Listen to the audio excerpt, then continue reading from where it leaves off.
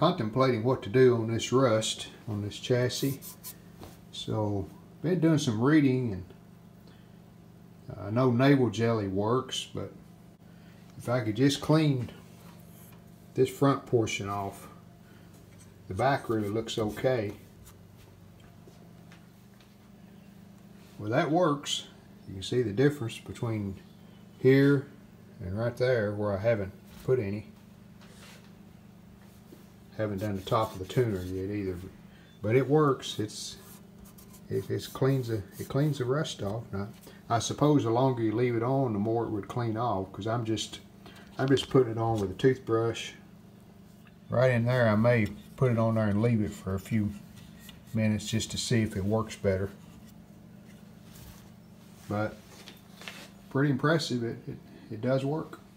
And this is actually a Sark's Tarzian. I'm not sure if I pronounced that right, but anyway, well-known tuner company. They made tuners for a lot of TVs. So that uncovered that when I cleaned it off. I think this chassis looks cleaner now than the other chassis. But I probably won't do anything to it. I may wipe it off a little bit just in the areas you can see. The last thing I wanted to do on the chassis before I call it completed, it does have a DC fuse, but it does not have an AC fuse. So I put one in it. Mounted it right there and just ran it to one side of the AC on the side that goes to the power switch. So it gives a little more protection there in case something happens. And according to the SAMs, this set draws approximately 1.2 amps. So I put a 1.5 amp fuse, so it's just slightly larger than the current draw. So that wraps up the chassis.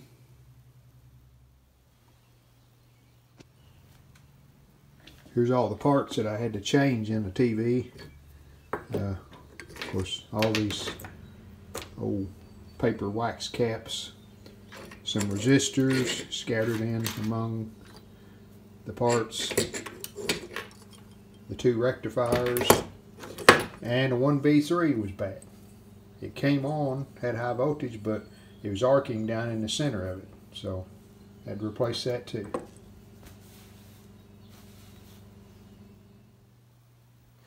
Now for the hard part.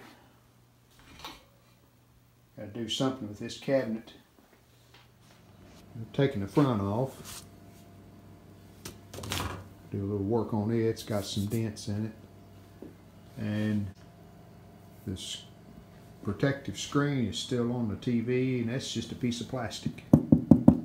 So it's got little short Phillips, or little small Phillips screws. I'm going to take it out and be easier to clean the cabinet that way. You can see the difference here. See how light colored that is? Now this is stained. It'd be nice to be able to get that cleaned to where it looked like that, but I don't know, a lot of grime on there. The protective lens looks pretty good. Just a couple of light scratches. I may use some plastic polish and try to get those out, but not bad. I think this front is copper, because it's very soft, bends easily, and it looks like copper there. Well, after cleaning it up, it does look better, but I've about decided to order some material and recover it.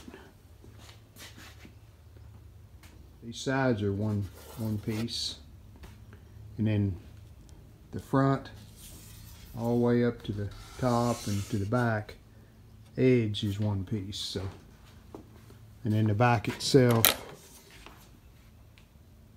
it's of course a separate piece. So I'm going to take everything off of this that I can. Take that little emblem for the telephoto control.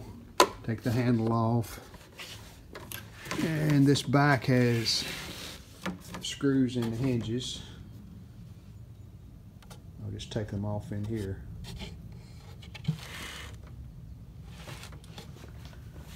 Should be about everything. Oh, this has staples in this fiber board here. Goes over the controls, so I can take them out. There's little screws in this mesh. I'll take it off. Get everything taken off that I can, and then I'll try to save the material as I take it off, and I can use that to cut the new material. Have a pattern then. Got all the upholstery off, and I've marked the left to right side, top, bottom, which that's the back. It's kind of self-explanatory there. Got it all off, and that'll be my patterns when I get my new material. And I will sand the wood box before I put the new material on. But came off pretty easy. That old glue had dried out pretty good. So even after cleaning that old material, it just looks so tired, and it's got chewed places in it, wore places. And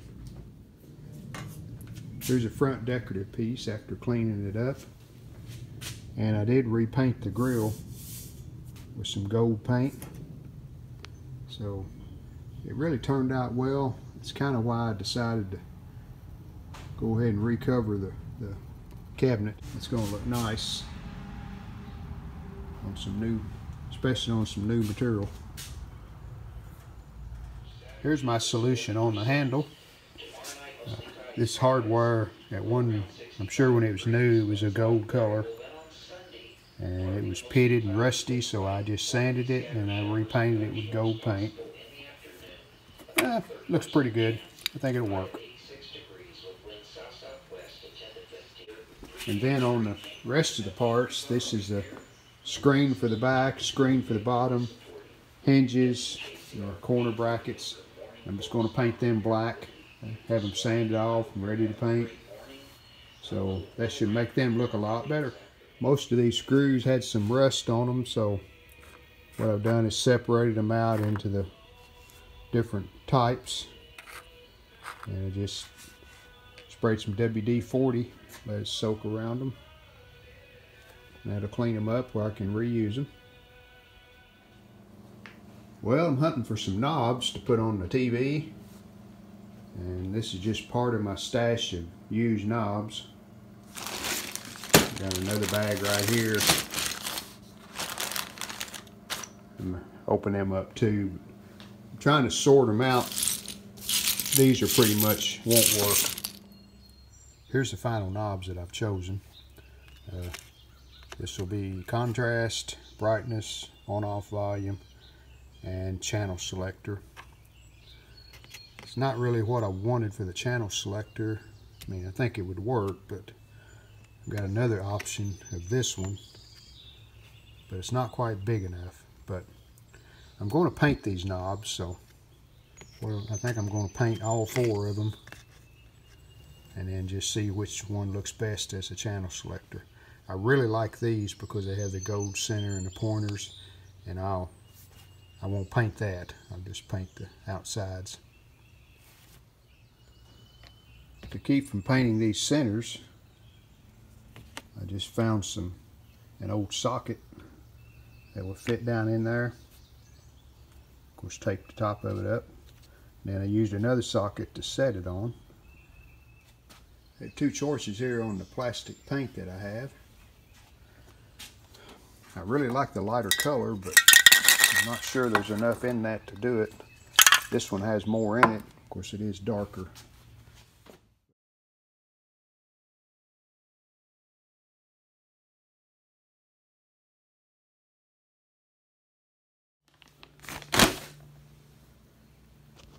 Got a package this morning.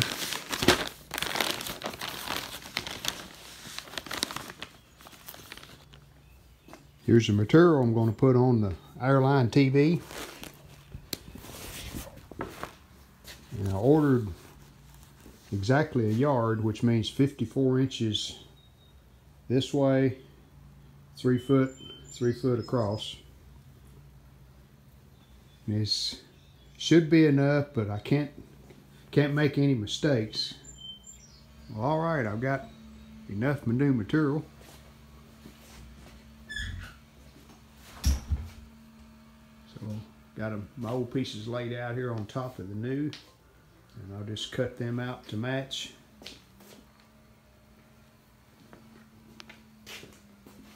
And have that much left over.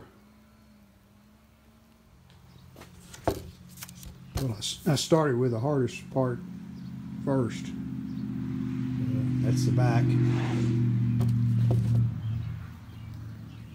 Not bad. The AC cord goes here. That's what that hole's for.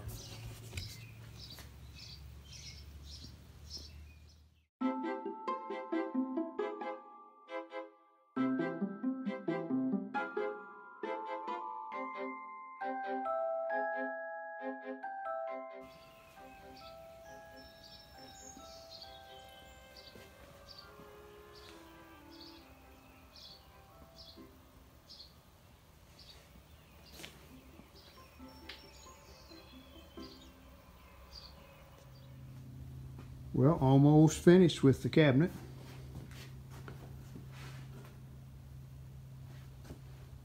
While not perfect, I think it looks 100% better than it looked before. As a little added touch, you notice these decorative vents. They came off of a Motorola VT71.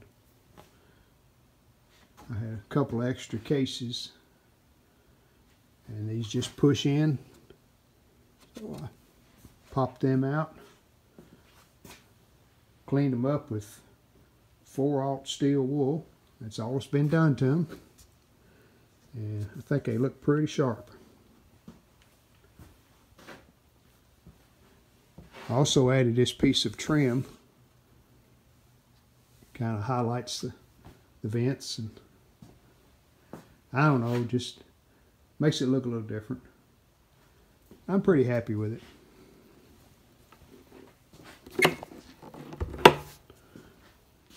Still got to put the cord here on the back, right there.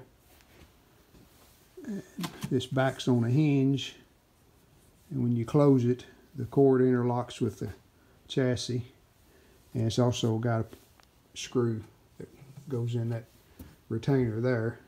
You can tighten it down, make sure the cord stays tight.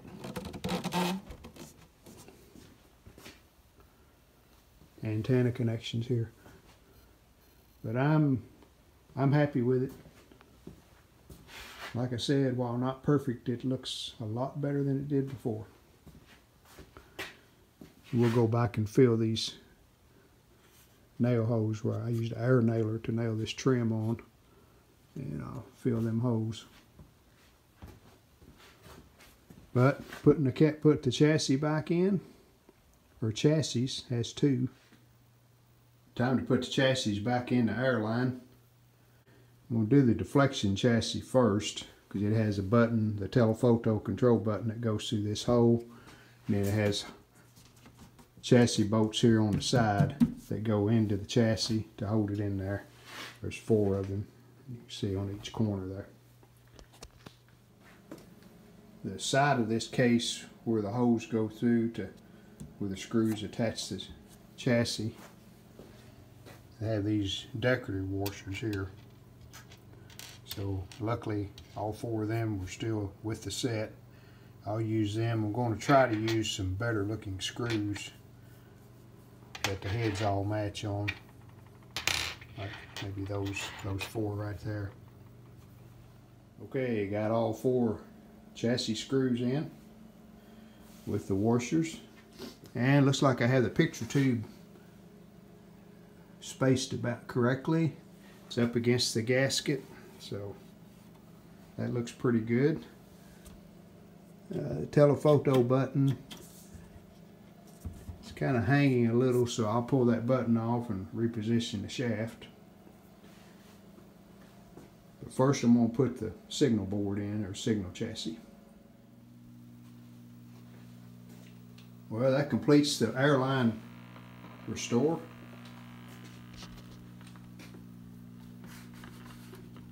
This is a signal generator hooked up to channel 3. There's some color bars. I don't see any color though. And then there's channel 6.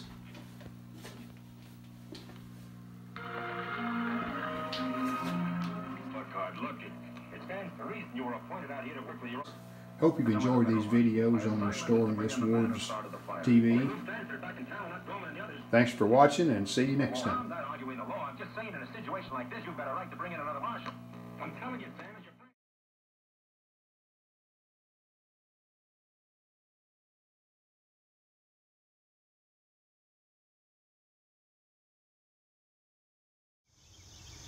We hope you've enjoyed this video. If you did, hit the like button, and we'd love it if you would subscribe to our channel. Thanks.